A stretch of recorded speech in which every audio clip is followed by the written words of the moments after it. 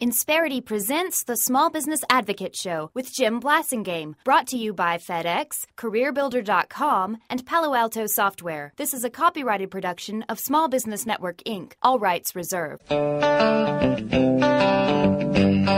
He's the man Talkers Magazine says is one of the most important talk show hosts in America. We tell you over and over again that you're wonderful, and you just don't get it. What's wrong with you? He's Jim Blasingame, our small business advocate. Welcome back. Mr. Wonderful, at your service. Thank you for being part of my day. I'm glad people recognize these things about me. It's completely appropriate. I'm glad you're hanging out with me. We got our good friend Paul Howard back on the show. Paul is Senior Fellow and the Director of Manhattan Institute Center for Medical Progress, and he's got a couple of important things to talk to us about today. Paul, welcome back. Thanks for having me, Jim. It's good to have you back. You know, Paul, one of the things that's become blatant in the last few years has been the self-dealing, the nothing less than corruption, the lack of leadership, but the proliferation of self-dealing in Washington D.C. and it's gotten to the point where you don't even mince words about it anymore. We just recently found out about the fact, I didn't know about it. Maybe you knew about it a long time ago, but I didn't know that Congress actually had actually made it legal for members of Congress to trade on insider information. And that whether it's wrong or not, whether it's unethical or not, whether it's a fiduciary breach or not, it's apparently not illegal.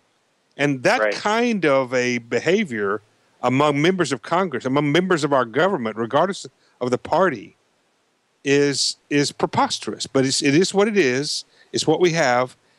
And I just don't think I've ever seen it. I've always known that there was some of this going on in Washington. Maybe we all did. But I don't think it's ever been in our face as much as it is right now. What do you think, Paul? Well, people go to Washington as elected representatives. They go as middle-class people. They leave as millionaires. And whether or not there's anything, strictly speaking, illegal about this, I think there's a real problem with the fact that people who hold the reins of power, naturally they've got tremendous regulatory power, tremendous legislative power, and people go to them, hat in hand, to ask for favors and to give favors. And that's a problem when you're trying to run a free economy, a fair economy, and let the truly innovative, successful people succeed because of the strength of their ideas, not their connections.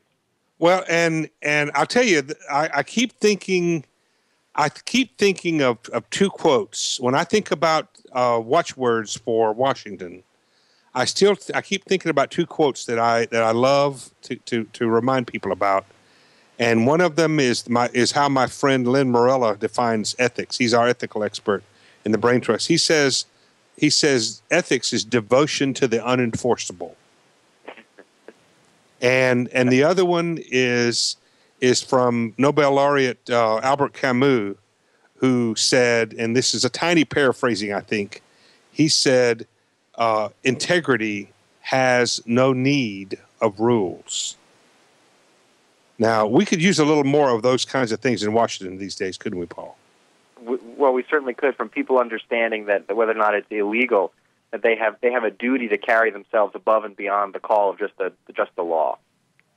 If you can legally trade on insider information because you know of a bill that's passing or not passing, or you even have the ability to pass or not pass a bill in such a way that would help you financially, irrespective of what it would do to the marketplace, to all Americans or to a certain number of Americans, that may be legal, but it sure isn't ethical, is it? It sure doesn't demonstrate integrity. Now, I didn't follow this story closely, so I apologize, but I did hear that former Speaker Nancy Pelosi was making money on swings, and I believe it was pharmaceutical stocks, while the healthcare reform bill was being passed. So you've got lawmakers whose legislation is obviously going to influence the state of a company's stock. And that's what I heard.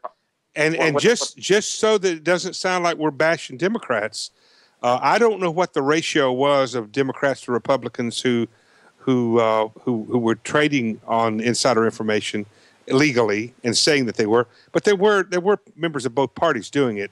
But I did hear the Pelosi story. But these are things that are just, folks, we have to fix this. We have to stop this. And there's some things going on right now, Paul. I want you to, in the next segment, I just wanted to take a segment to establish some standards, some acceptable standards that are currently being breached at a wholesale level, it seems, in Washington, especially the collusion between Washington and Wall Street. I call them out on this, Paul. I call it collusion, nothing but abject collusion between Washington and Wall Street. And so you've got a couple of stories to tell us when we come back, folks, that Paul has that will sort of amplify some of this. We got to fix this, folks. We have to take this back. We have to take America back from this kind of behavior. 22, stay with us. Insperity presents the Small Business Advocate Show with Jim Blasingame, brought to you by FedEx, CareerBuilder.com, and Palo Alto Software. This is a copyrighted production of Small Business Network, Inc., intended for the private use of our audience. Except as otherwise provided by copyright law, all other copying, redistribution, or publication without prior written consent is prohibited. All rights reserved.